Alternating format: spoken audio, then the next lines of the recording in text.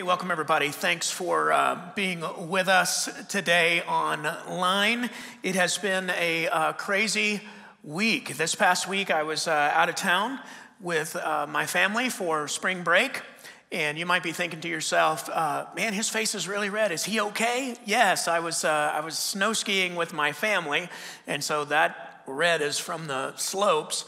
And anyway, I was reading the reports and seeing some different things online and just thinking about what to do as a church.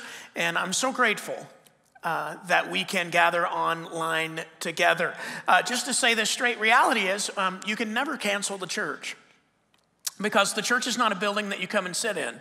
It's a movement that you choose to be part of to help people meet, know, and follow Jesus. You can't come to church because the church is you. And so we can't cancel the church. We're never going to cancel the church. You can't do that. What we're doing is just changing the way that we gather.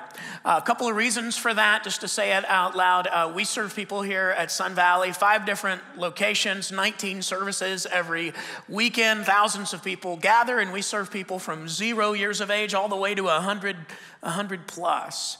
And we want to care for everyone. I don't ever want to do anything that would put any of our people in harm's way. And so with all the reports coming out and suggestions of large groups not gathering, the NBA was suspended, they've canceled spring training games, all of that, we just prayed about what's the wise thing to do, and we just decided to gather online this weekend. And so thank you for joining us. I did see this on a little window into my soul here. I did see this on social media. There was somebody, saying these churches that are larger, and they're gathering online instead of coming together. Why don't they trust Jesus instead of being afraid and all that? Let me just say this clearly. A prophet just has to worry about preaching. But pastors concern themselves not just with preaching, but with people.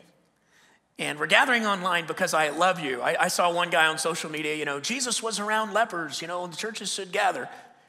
Jesus was around lepers, but he didn't feed the 5,000 and then say, hey, all 5,000 of us, let's go to the leper colony, okay? That's not the way he did it. We're still finding out things about what's going on. We just want to be wise. Sincerely, I love you and care for you. And we just decided this would be the best thing to do for this weekend. And we are not afraid, but we do want to be wise. And so thank you for joining us online. When I was out of town and skiing and all that, I was getting some texts from some of the civic leaders that I know in our community, as well as other pastors. And they were saying, this is unprecedented. And I want to say a couple of things about that, and then I want to share some things with you from God's word. We've dealt with viruses and things before. When it comes to the word unprecedented, it seems to me, and this is opinion, what's unprecedented is our reaction to this. It seems like the fear is unprecedented. And so what I want to talk to you about today is the power of perspective. The power of perspective. If we're going to move from panic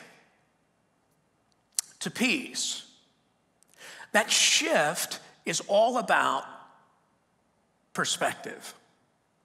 Perspective is massive to our experience in life. Perspective is how we choose to view things, how we choose to see things.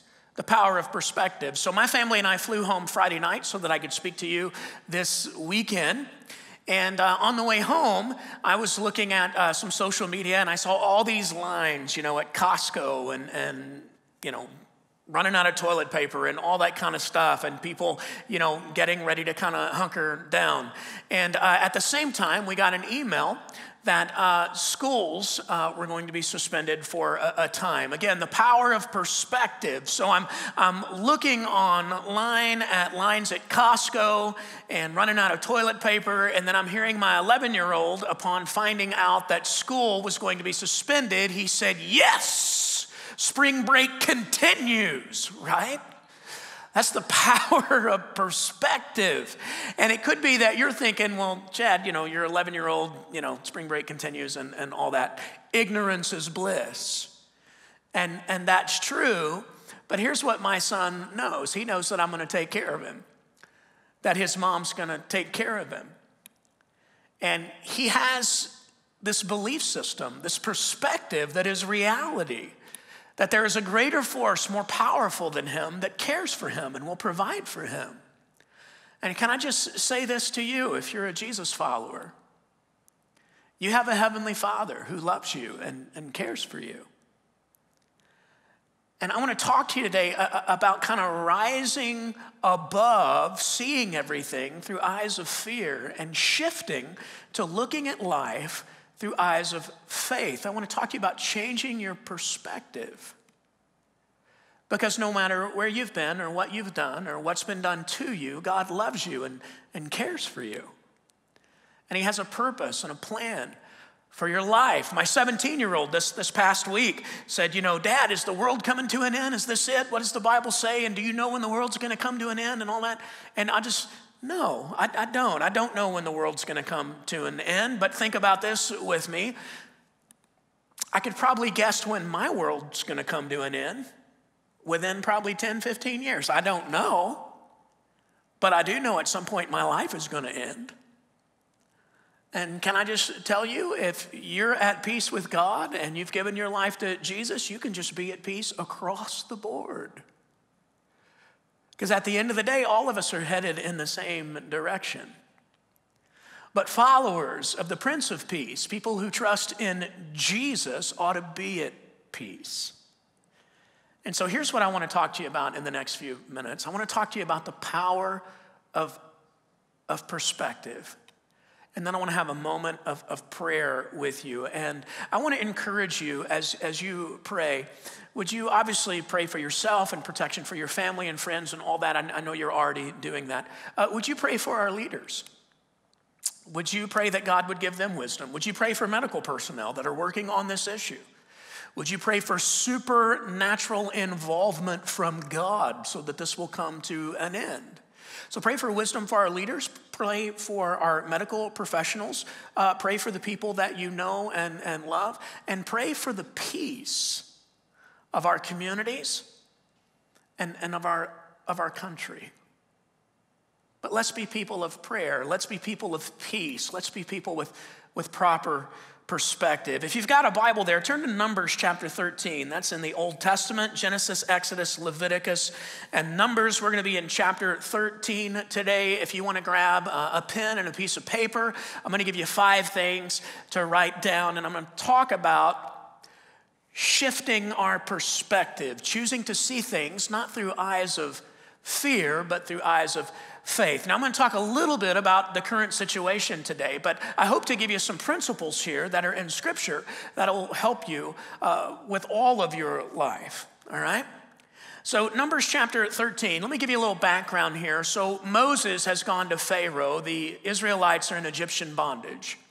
And Moses goes and says what? Let my people go. And God has supernaturally intervened. He's provided miracles. The Red Sea has parted. God has rescued his people out of Egyptian bondage and slavery. Now they're in the wilderness and they're headed to a place called the Promised Land. A land, the Bible says, flowing with milk and honey. And in Numbers 13, they are literally on the border of God's promises. They've been in the wilderness. They've seen God provide. Now they're on the border of God's promises. They're literally on the border of God's blessing. They're about to enter into the promised land. And so what Moses does is he gets 12 guys together and he says, I want you 12 to go spy out the land and then come back and give a report. And so these 12 guys go, they spy out the land for 40 days. And they come back and they give a report. Now here's the thing, there's 12 guys, 10 of the guys look at the situation with eyes of fear. And 2 of these guys, Joshua and Caleb, look at the situation through eyes of faith. If you want to take down some notes, let's talk about what happens when I look with eyes of fear. I'm going to give you 5 things. What happens when I look with eyes of fear? Number 1, if you want to write it down. When I look with eyes of fear, I'm stressed out by conflicting information. I'm stressed out by conflicting information. Now, how many of you can just raise your hand there in your house, you've been stressed out recently by conflicting information? Yeah, me too. It's hard to know what to believe. And so we look at all of this, and this situation's unprecedented. As a result, with conflicting information and we're not sure, our fear, I think, is unprecedented. And again, we're talking about the power of perspective. Think about this with me. So perspective. Perspective is the way I see things. The way I see things determines how I'll think about things. How I think about things determines how I feel about things. And how I feel about things usually determines what I'm actually going to do. And when we look at things through eyes of fear, we're stressed out because there'll be conflicting information. Now, right now, you're thinking to yourself, well, that's the media and all that. Listen, this has been going on for thousands of years. Any situation that you deal with, there's going to be two sides to the coin. There's going to be good news and bad news. There's always going to be good news, but there's also some bad news. How we deal with that but in between the good news and bad news really determines how our life works out. The power of perspective is huge. It affects how we think affects how we feel affects what we do. How we see things, really, really important. So 10 of the 12 come back, they look at the situation through eyes of fear, and there's now conflicting information, and it's stressing people out. Pick up with me here in Numbers chapter 13, beginning in verse 27. Here's what your Bible says. It says, they gave Moses this account. We went into the land to which you sent us, and it does flow with milk and honey. It's bountiful. Here is its fruit. Verse 28. But, now I capitalized that word, B-U-T. Say that word, B-U-T, out loud with me. Say it with me. What's the word? The word is but. There will always be a but, all right? And it's how we handle those big buts that determine whether or not we will go into a place of God's blessing or will stand in fear on the border of God's blessing. So it flows with milk and honey, the fruit's amazing, but the people who live there are powerful, and the cities are fortified and very large. We even saw descendants of Anak there. Descendants of Anak. Now the Anakins are from the tribe of Skywalker. And the Force was very strong with them, all right? That's a different story. All you nerds got that joke, didn't you? All right, so here's what we got. The descendants of Anak were considered to be very large people.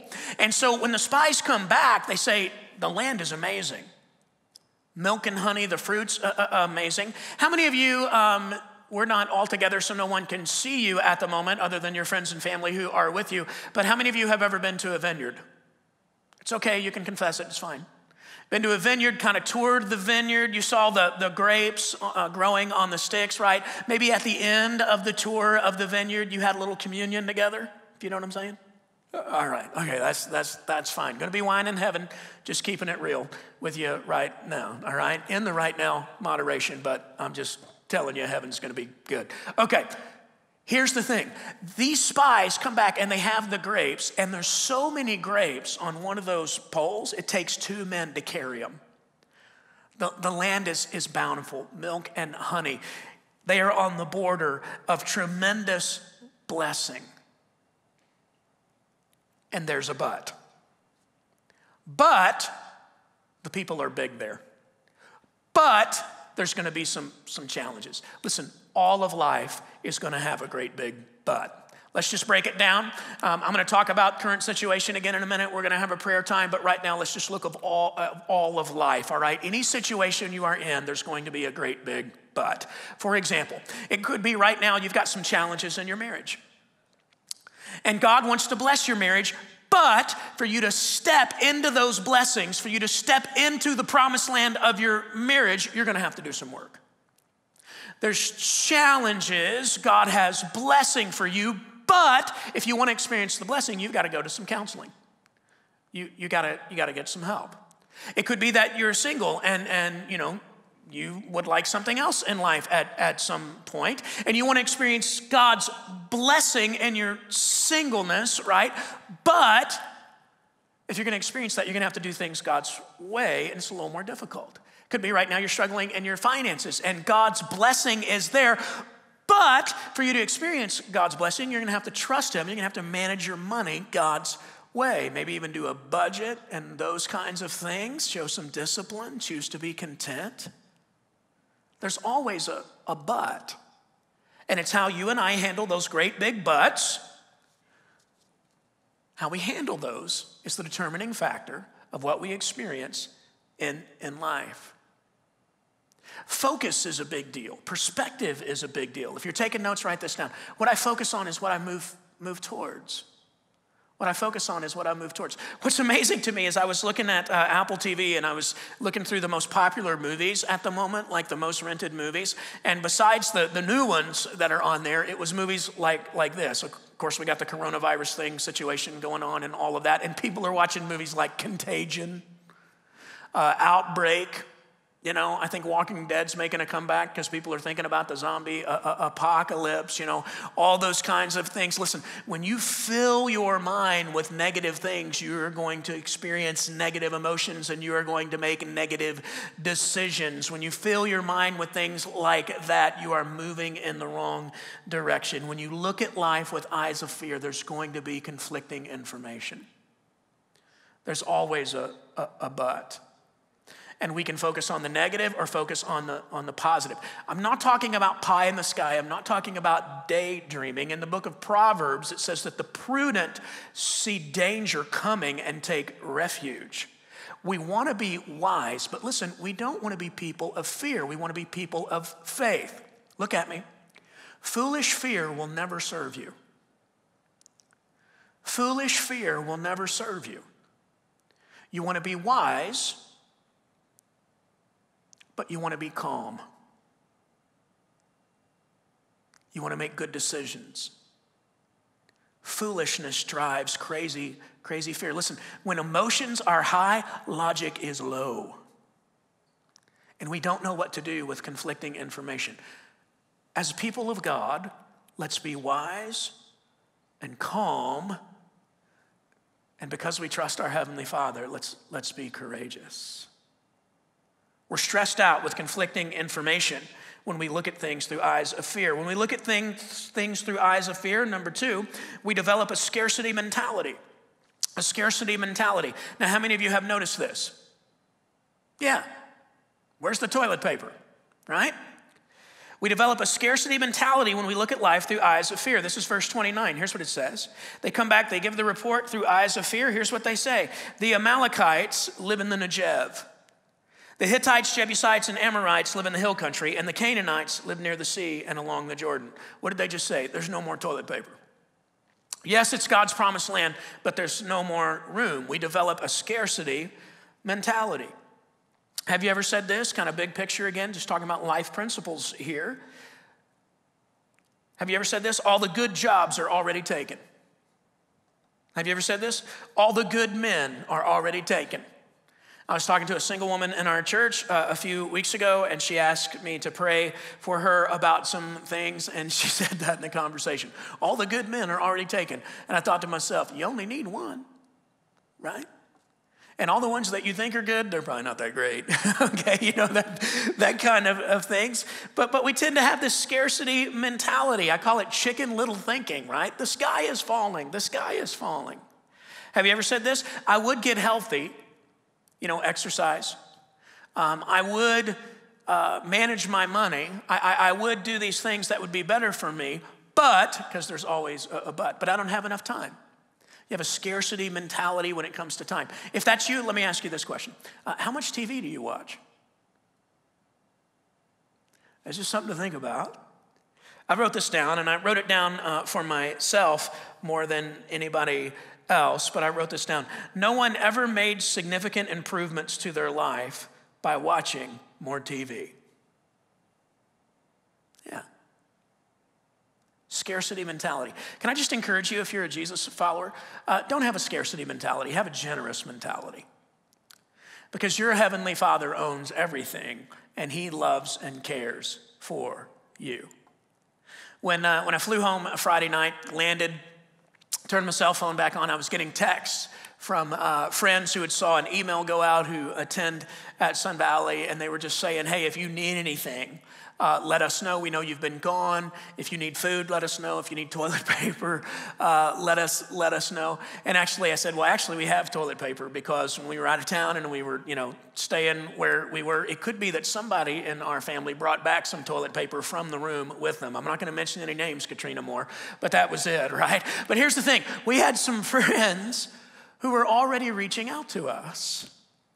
Not because they had a scarcity mentality, but a generosity mentality that God owns it all and that we can get through this together. I'm going to ask you to not be selfish and self-focused through all of this. To pray for others, to provide for your family, but consider the fact that other people are buying toilet paper in the store too. You know what I'm saying? And let's realize that we're a community that's here to help each other. And let's rise above it. Sun Valley, listen, let's make this hour one of our finest hours. And let's love and lead well through our generosity. But if you look at life through eyes of fear, you'll have a scarcity mentality instead of a generous mentality.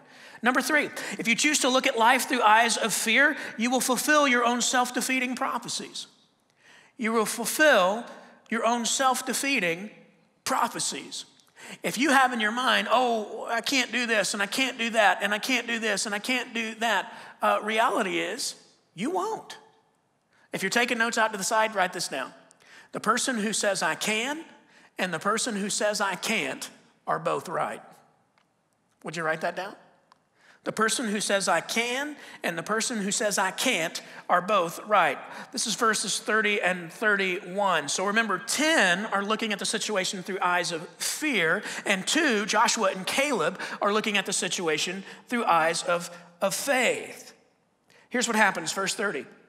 So they're all whining and crying and we can't. And here's what Caleb says. It says, then Caleb silenced the people before Moses and said, we should go up and take possession of the land, for we can certainly do it. Verse 31, there's that word again, but the men who had gone up with Caleb said, we can't attack those people. They are stronger than we are. Listen, we need more Calebs in our lives. We need can people in our lives, people who will cheer us on and encourage us. Right now, besides the virus situation and all that, if you have people in your life that are can't people, let me give you some pastoral permission. You can distance yourself from can't people. You're allowed to do that by God and His grace because He loves you. There are moments in my life when, quite frankly, I'm emotionally tired, and if there are can't people around me, I will just kind of put up a little boundary for a certain period of time because I do not have the emotional energy. Can anybody relate to what I'm saying? Yeah. Don't be a can't person. Be a can person. You know what let's do? I was talking about it a moment ago in the realm of generosity, but let's speak life and hope and love into people right now. Let's be contagious, but let's be contagious when it comes to wisdom, when it comes to peace, when it comes to calm, when it comes to love, when it comes to generosity. Let's be can people. We can get through this together. We have a great God, and we love God, and we're going to choose to love others. And you are not alone, and I'm not alone. We have each other. When we look through eyes of fear, we can't see that. And we kind of put out our own self-defeating prophecies. Oh, we can't. Listen, we can and we will together because we're going to move forward in faith. Number 4, when you look at life through eyes of fear, we infect others with our negativity. When I look at things through eyes of fear, I infect others with my negativity. Nothing is so contagious as negativity. Maybe write that down. Nothing is so contagious as negativity. Have you ever noticed that bad news travels really, really fast and good news travels really, really slow? I'm going to tell you what you already know. Bad news sells. Everybody thrives, and consumes bad news, while good news stays on the shelf. When we look at life through eyes of fear, we infect others with something negative, and it's our negativity.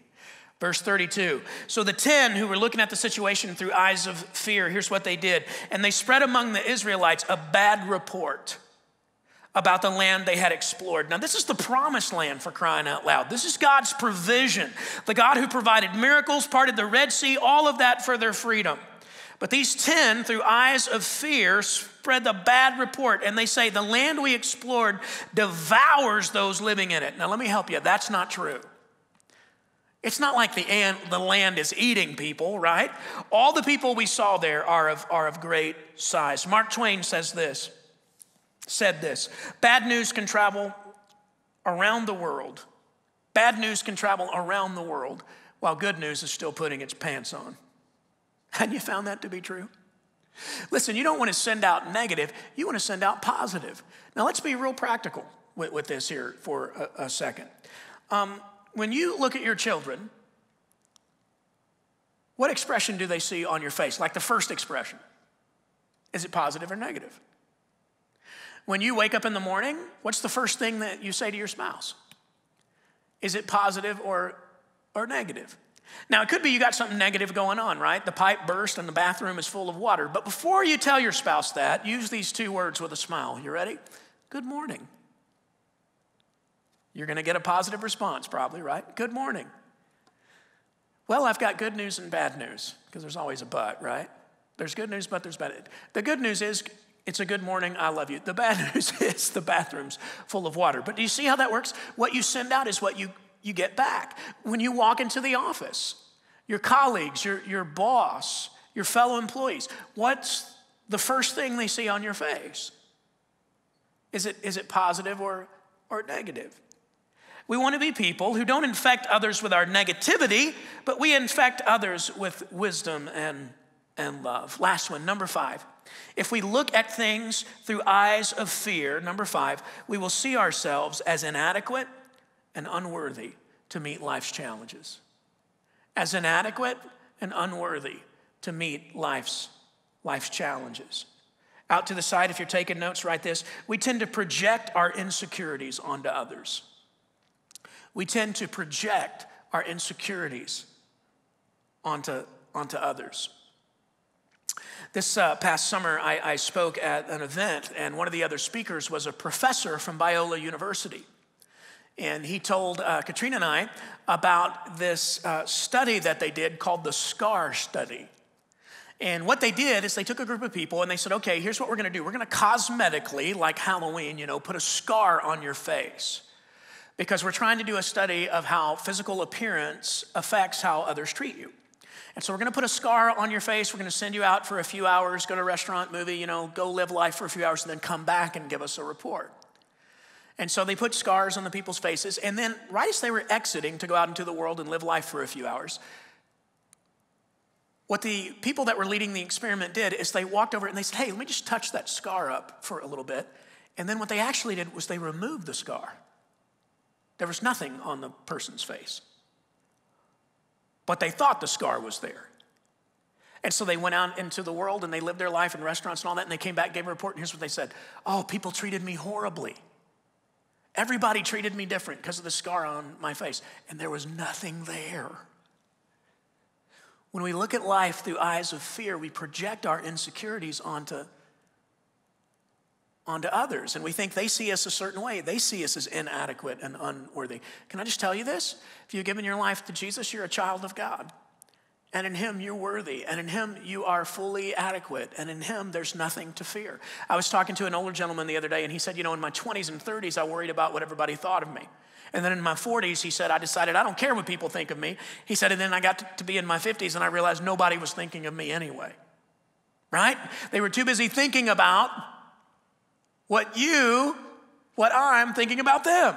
That tends to be how that works. And he said, now that I'm in my 60s, I just think about others and how I can speak positivity and love and wisdom into their lives. And that's where we want to be. That's where we want to be. So here's a decision that we have to make.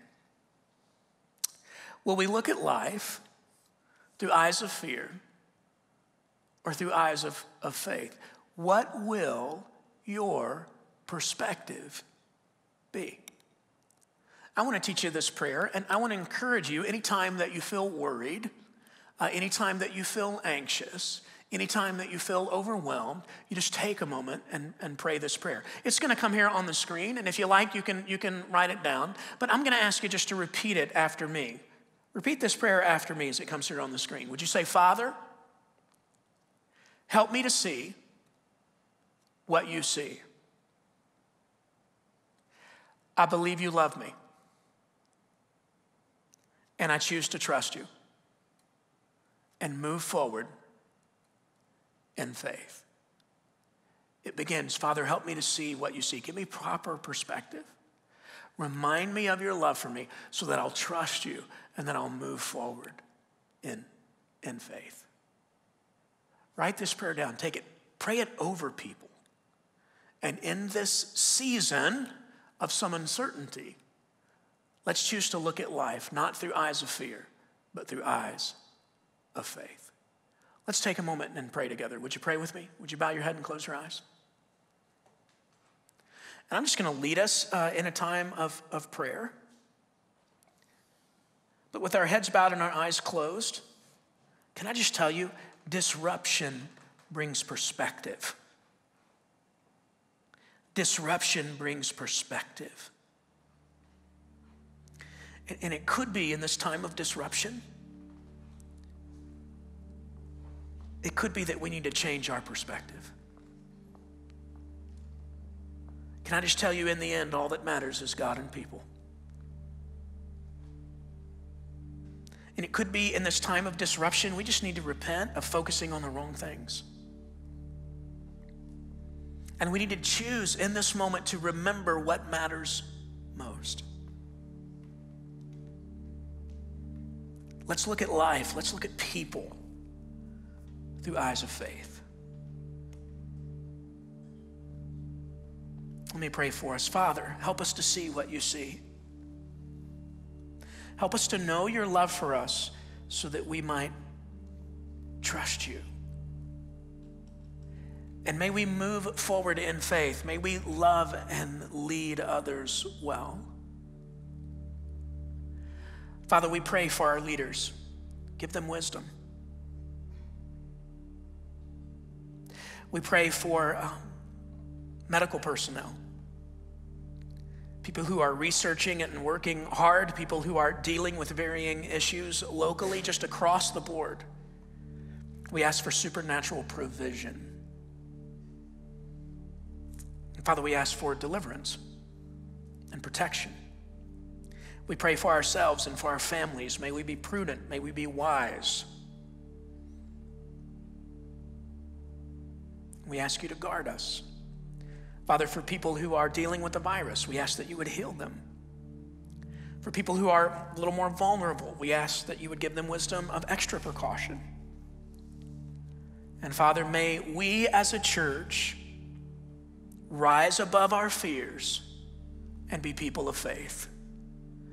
And may this be, as a people of God, one of our finest hours. Teach us, we pray. Help us to see what you see. Help us to know your love, and may we trust you and represent you well. In Jesus' name, amen.